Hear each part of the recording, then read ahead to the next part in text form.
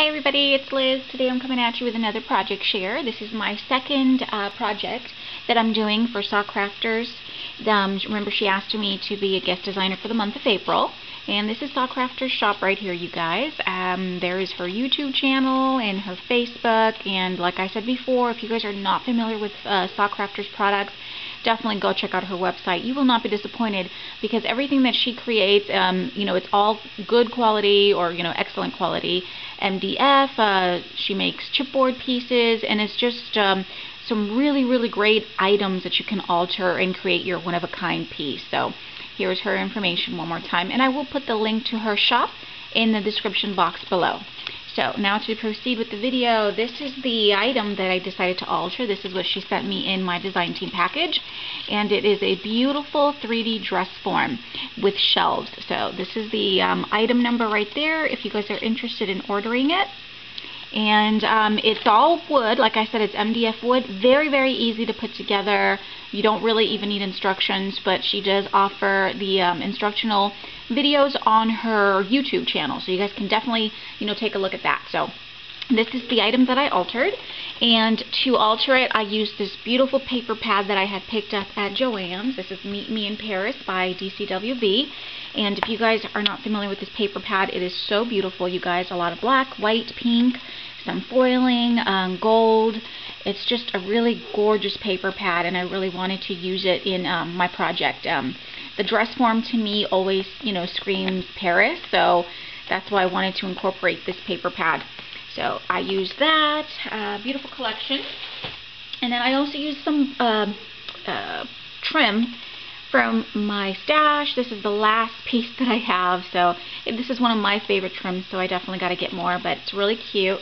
And then some bling that is also from my stash. And then of course my trusty Distress ink in black soot. This is what I use to distress all the edges or ink all the edges of my my unit. Okay, so now let me share with you what I made. And I've mentioned it before, SaCrafters products are not only beautiful, and fun to alter, but also serve a purpose, and they have, a function to them. So this is the dress form right here, you guys, and look how beautiful it turned out. I absolutely love it. Beautiful papers, like I said, and the papers are just gorgeous on this piece. They really, really add that whole Paris feel that I was going for. Because like I said, the dress form to me always says, sorry, the video is so shaky, my tripod's acting up, so I'm moving the camera a little bit. But so this is the unit here, you guys. Like I said, very easy to put together, no problem at all. I like to use glossy accents when I connect pieces together, only to reinforce them. But you can definitely use wood glue or any other glue that you would like to do that. That's my preference because I feel like glossy accents is super strong. But here you can see I covered every piece of the unit with pattern paper. Beautiful collection. I love the florals and of course the stripes and the black and white polka dot. The reason I'm being careful as to move this is because the pieces, the embellishments that I used, most of them are not glued on there.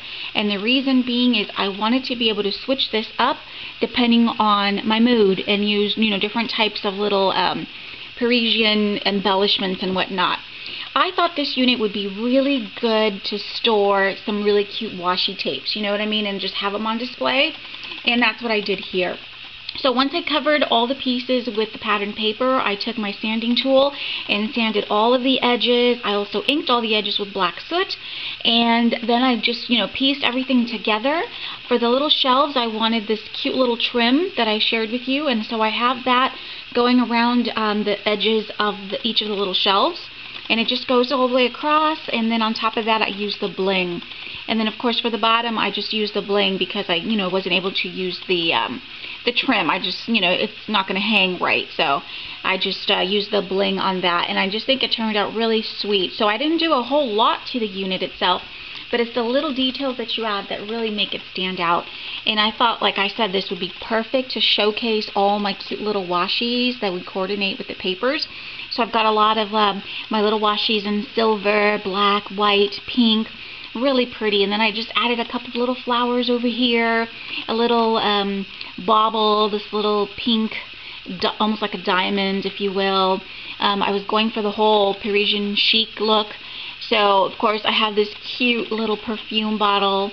This is from an old perfume that I had, and I used not the glossy accents, but what's the other one called? Dimensional Magic, I believe.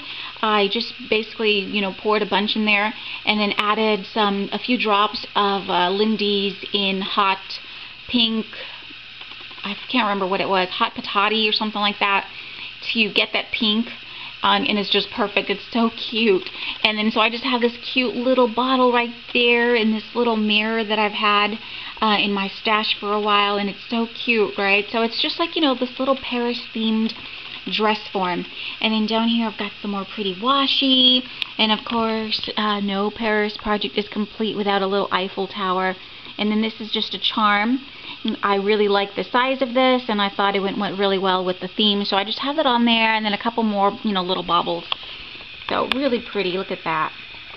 So it was such a simple unit to put together, you know what I mean? And it does not require a whole lot of details. Of course, you know, everybody has their own preference. If you want to embellish this, like, you know, each shelf and maybe have like a different theme, or just embellish it, you know, and glue everything on there, that's fine. But I wanted to be able to switch out the embellishments, and so that's why I didn't glue anything on there. And then, you know, of course, if I wanted to, you know, add to my collection of washi, I can do so. I can move them around, you know, whatever I like. So I just think it looks really pretty just the way it is. And I'm even thinking of adding like a tiny little frame, you know, with like a picture in one of these little shelves, and it would be so adorable. So this is a really great piece. I think it's perfect in everybody's craft room. This would make a great gift as well.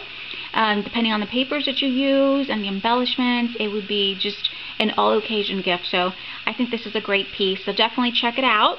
And I think that is it, you guys. It is a short and sweet video, but I definitely wanted to share that. All the beautiful little details. I mean, just look at that. And it's so pretty. I love it. Love it, love it, love it. Very easy piece to put together, and of course alter. So thank you so much for watching, you guys, and don't forget to check out her shop. Like I said, I will put the link down below, and definitely go take a look, and you might find something you like, and hopefully create something beautiful. So thank you so much for watching, you guys, and I'll be seeing you all real soon. Bye bye.